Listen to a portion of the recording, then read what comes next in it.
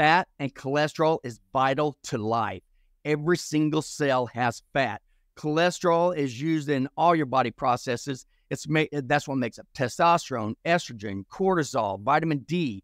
You need fat and cholesterol. Our body will do massive things to try to produce cholesterol. Every single cell in our body produces cholesterol. Our brain uses 60% of all the cholesterol our body makes. That's how vital it is. It's the food companies and drug companies that are trying to tell everybody that high cholesterol is bad, because if you think that, then you're not going to eat the healthy animal meat. You're going to be eating their toxic sludge, and that's what they're trying to get you to do. So do not believe that high cholesterol causes cardiovascular disease. It is a lie.